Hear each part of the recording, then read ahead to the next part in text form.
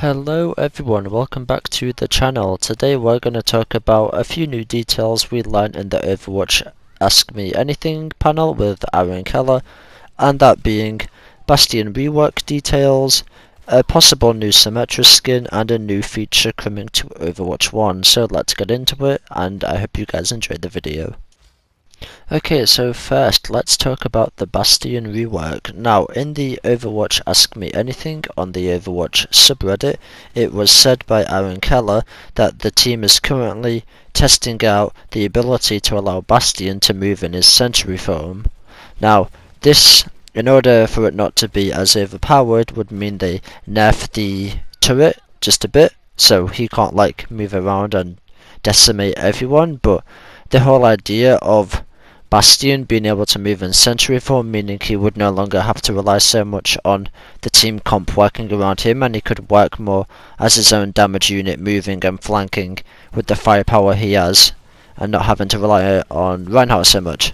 So let me know what you think about this in the comments below, and if more details come out, I'll be sure to share them. Now, let's go talk about the Symmetra skin.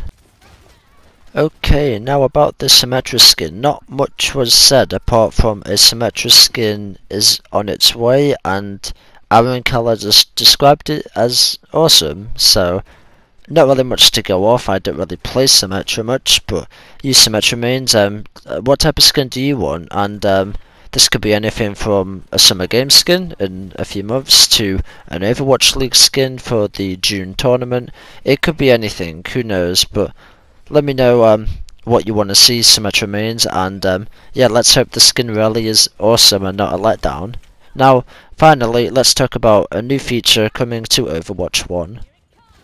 Okay, finally, let's talk about a new feature coming to Overwatch 1. Now, not much clearly was said. We don't know what this is yet, but Aaron Keller said they have a big feature coming for Overwatch 1 that he's been talking about with the team earlier this year.